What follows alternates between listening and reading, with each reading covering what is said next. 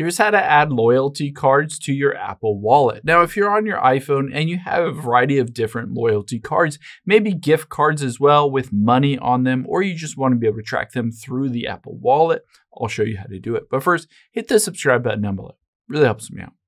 Thanks, guys.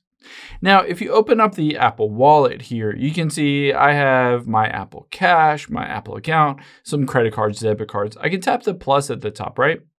But you'll see here, it doesn't really give me the ability to add loyalty cards. I can add debit, credit card, transit cards, driver's licenses. But again, it's fairly limited, which is frustrating that it's not all built into the default Apple Wallet.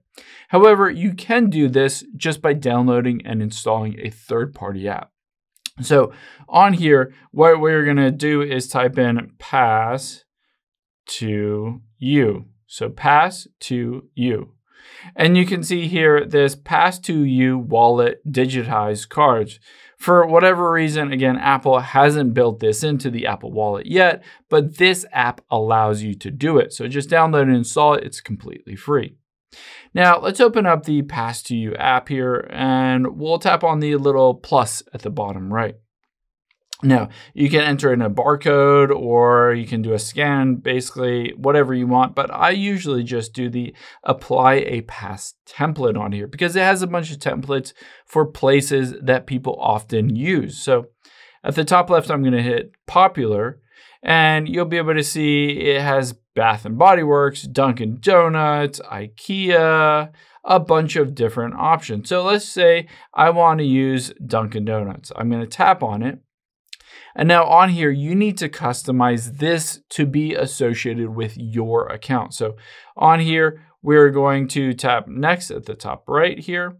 And then you'll be able to see card ending, and I'm going to tap the pencil icon here. And I'm going to just enter in basically the number associated with that card, that pass, and I can enter in the balance here. So I need to, unfortunately, enter manually in all of the information associated with that specific loyalty card. But let's say after that I'm ready, I'm going to hit done at the top right and hit add. Now by doing so, now I don't necessarily have to use this Pass to You app. I can open up the Apple Wallet. Let's get out of here. And here you can see is that Dunkin' Donuts loyalty card or Starbucks or for a grocery store or anything like that. You'll be able to see it on here if there's a balance. You'll be able to see the card number and you can just pop all of those in here so that you can quickly and easily access them just from your Apple Wallet. I hope this helps. If it did, hit the like button down below and leave a comment if you still have any questions. Thanks, guys.